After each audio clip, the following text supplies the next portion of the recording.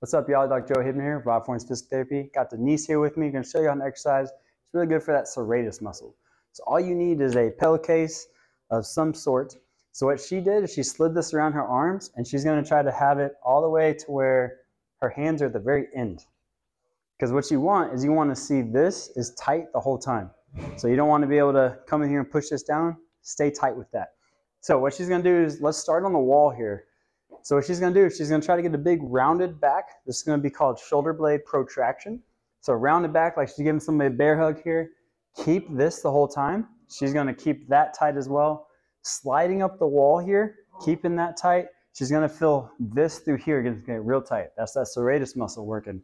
So if you notice you're doing this, and you can just come all the way up here, most likely you are not rounding your back here and you're not using that serratus anymore. You're using other muscles.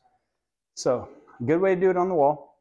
Another way you can do it is, if you just don't want to use the wall, is you just reach forward basically. So reach with your elbows, and when she reaches with her elbows, she's still rounding that back here. So bend your elbows more, just like that. Keep that tight and raise up. Same thing as if there's a wall there. She's just not sliding on anymore.